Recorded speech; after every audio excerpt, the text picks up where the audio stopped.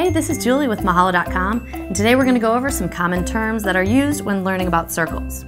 The two most common words are diameter and radius. And basically what that means, the diameter is the measure across the circle through a center point.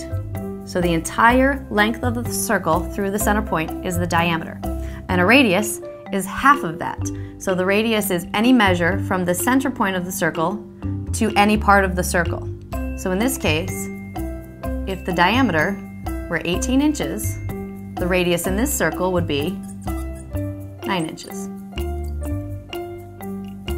Thanks for learning with me today. If you'd like to learn more about this topic or anything else having to do with math, please feel free to click the links on the screen.